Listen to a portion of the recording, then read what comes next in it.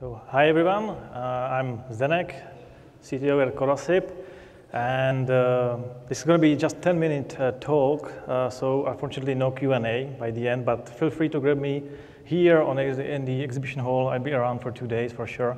So any questions, just probably stop by and we can talk about that. The topic of this talk is about the wireless signal processing for ultra-low power IoT. We did it with CA, Leti, in France.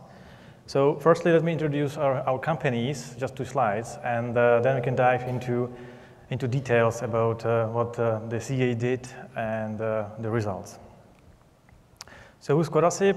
Yeah, well, we are a leading provider of RISC-V IP. So we have a family that's called BK, Berkeley family. That's as a tribute to Berkeley guys who invented the RISC-V in the first place.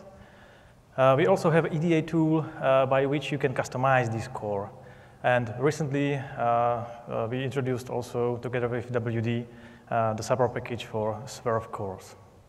The company was founded in 2014 in Czech Republic. Now we are, the HQ is currently in Munich in Germany.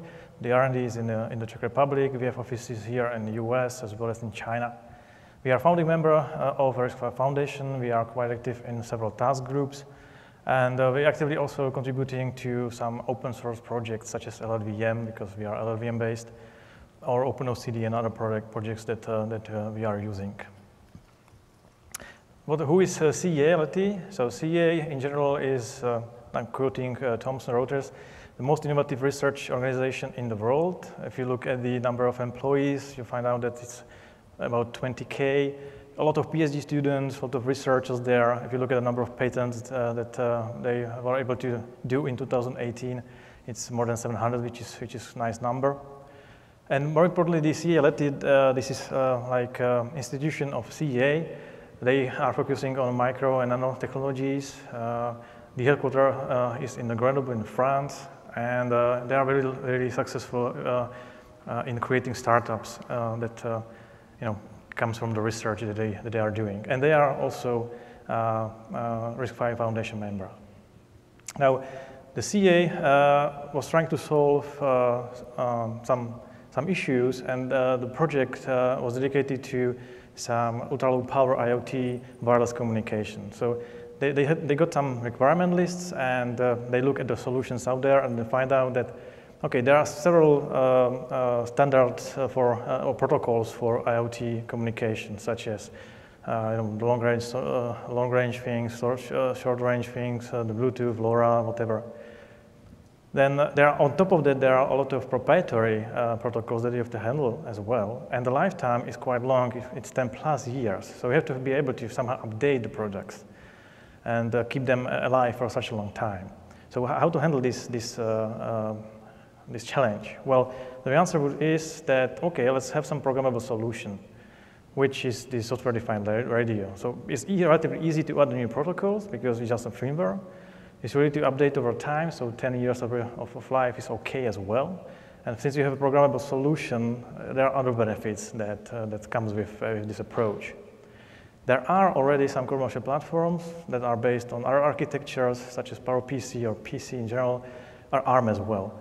But when they looked at the list, they found out that okay, there's actually nothing for ultra-low power IoT actually, and they're also not cheap solutions either. So they decided to try to find out different ways or different CPU for ultra-low power IoT. So then they created a list with some requirements, like more precise requirements, such as okay, in the case of ultra-low IoT, wireless DSP requires linearity, low distortion, which means that the operation is not really saturating or overflowing. You have to have different approaches there. Then a lot of things are done in a complex domain, such as complex multiplication and so on. There are some other impacts on the multiplication, how it's done, and so on. So they found out that there is no actually like off-the-shelf solution on the market. So they went with RISC-V plus ISI extension, because the beauty of RISC-V is that it allows you to do customization. It allows you to do the extensions. So this is one of the reasons why they selected the RISC-V as architecture for this project. They looked at several implementations out there, and for the ISA exploration or extension, they selected a few of applications or protocols that they would like to handle in this device. One of them was the FS key demodulation that's used in Bluetooth or Sigfox.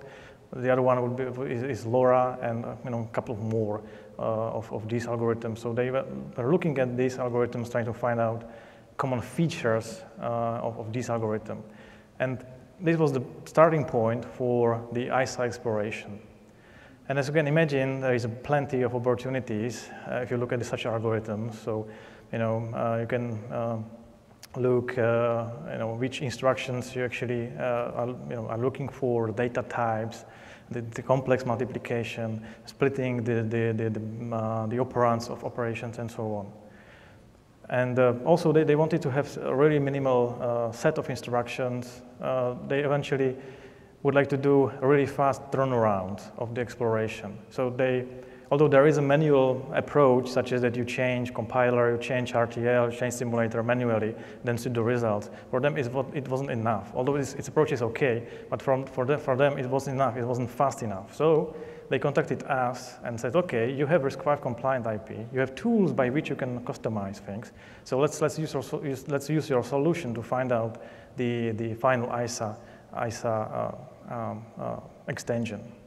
And so within a couple of weeks, they created the extension that satisfies their needs. It's about 13 instructions. They call it like zero cost in terms of power.